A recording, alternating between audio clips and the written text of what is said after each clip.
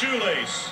That is just a great defensive play call to send a blitz when a team is trying to run a double move when the quarterback has to hold the ball. 48-yard attempt now for Taylor Russolino to make it a two-score game, and it is true.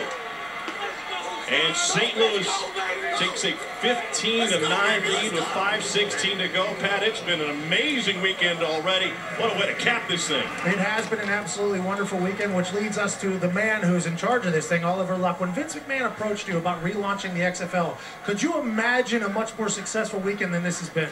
Not my wildest dreams. Some great games. This one's a old-fashioned slugfest, a little bit of a barn burner in terms of the teams being so equally matched. So what a great opening weekend for us. I know you guys took 7 months to kind of test out these new rules. The reviews have been nothing short of spectacular. The kickoff rules, everybody loves. The extra point attempt, everybody seems to love it. Did you have a sense that it would have this overwhelming positive response? I thought the vast majority of football fans would like it because the underlying rationale, why did we change the kickoff, makes sense, right? And it makes sense not just for excitement, but for player safety as well. So we had a pretty good feeling that these rules were going to be well accepted by our fans.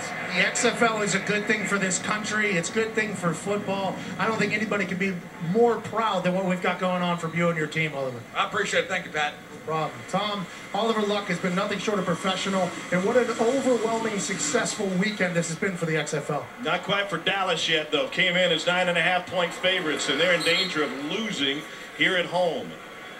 Marquise Young with the return. A couple of push-ups.